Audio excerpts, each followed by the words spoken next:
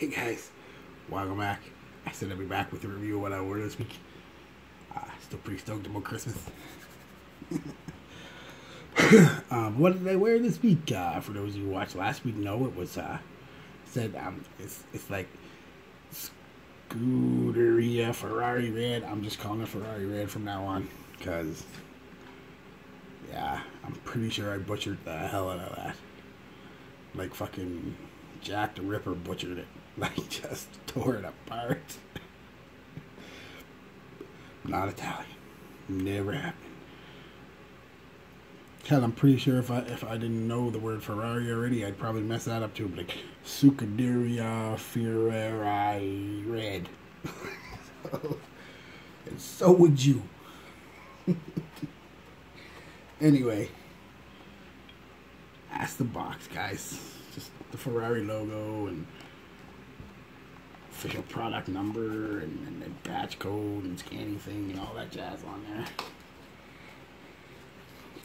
You know, for cheapies, Ferrari really takes pride in their stuff. I mean, of course they use Ferrari, but their scents aren't too bad either. This one's no exception. That's the box. That's the bottle. Again, the Ferrari logo. The Ferrari. It's real hard to see because it's like a faint, almost see-through etching, but it's there. You can kind of see it. That gives you all your batch code and stuff if you're interested in that shit. Not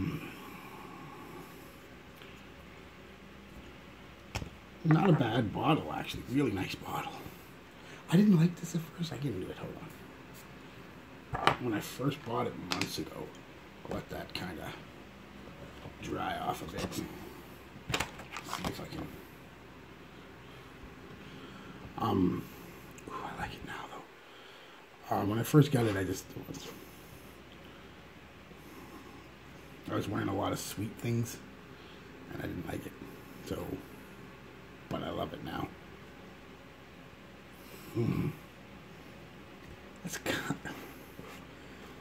It's a barbershop kind of scent, but when I say barbershop, here in North America, we think of things that are heavy in lavender and sandalwood, talcum powdery type thing. Italy, from what I know, and if you're Italian, correct me if I'm wrong, but from what the research I could do, which was basically Google, a barbershop over there is more citrusy, musky and citrusy and things like that, aromatic, more floral without a lot of lavender. Think of stuff like Parasso Green, the aftershave, that kind of vibe. Really starting to get into them and buy a few more stuff like that when I find them. Stuff like Acqua di Parma, Colonia,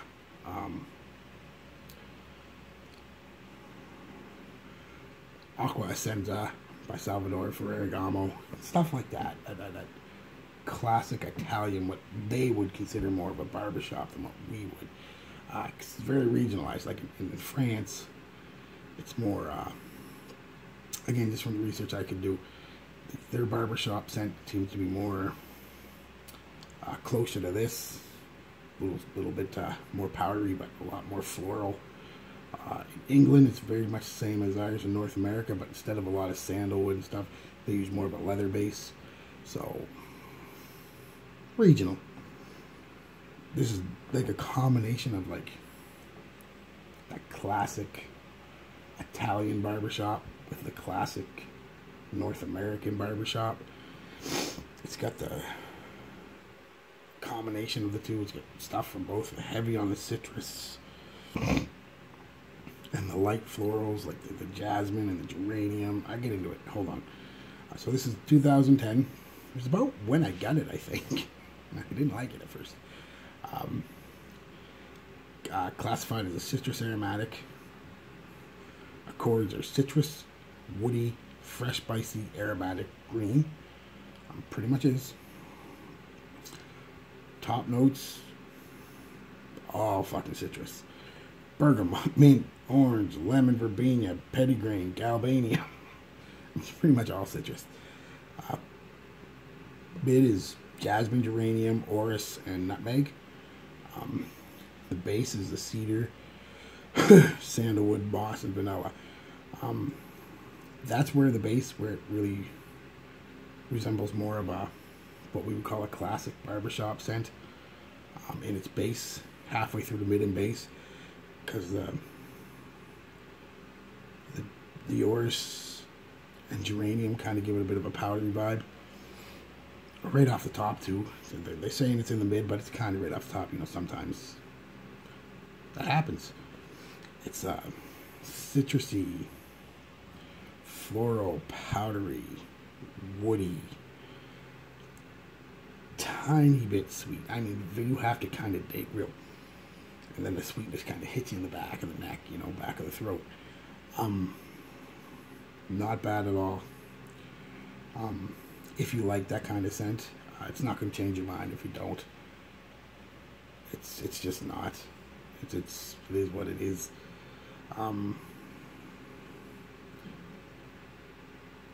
Yeah, one moment, guys. Sorry, the camera was running out of juice. So I'm going to end this because I already did that video, Christmas. Compliments. Nothing major. Like I said, it smells citrusy and clean. Nobody really gave me any compliments, but when I asked everybody, they said it was nice, so I just really like it. I like that style. It definitely for me, if you like a barbershop or them classic Italian cologne scents, then you're gonna love it. Like I said, you get all the citrus right off the top, the jasmine and the orris off the top, and the geranium, and it dries into that nice woody base. Classic all the way from start to finish. Longevity, got about 6 hours out of it, which isn't bad for such a heavy citrus-based scent. Projection was really well, but I'd expect that for a good hour because of the citruses. Then it kind of sits pretty close, but it's still there. Yeah, I just wanted to get this quick one out, guys. It's getting late. I just spent all that time doing that other video, so I'm getting tired, as you can tell. Like I said, though, if you like classic Italian barbershop scents or classic American, North American barbershop scents, this one's kind of like a mix of the two, and it's really good. Like I said, Ferrari is kind of underrated. They make a really good cologne when they make it. They really do. So that's it, guys. Again, Merry Christmas. I probably won't see you until at least next week. I hope you get everything you want, need, all that stuff. Plenty of family, friends, and food. I wish nothing but the best for everyone. Yes, I do. And that's everybody. Guys, peace, love, be good to each other.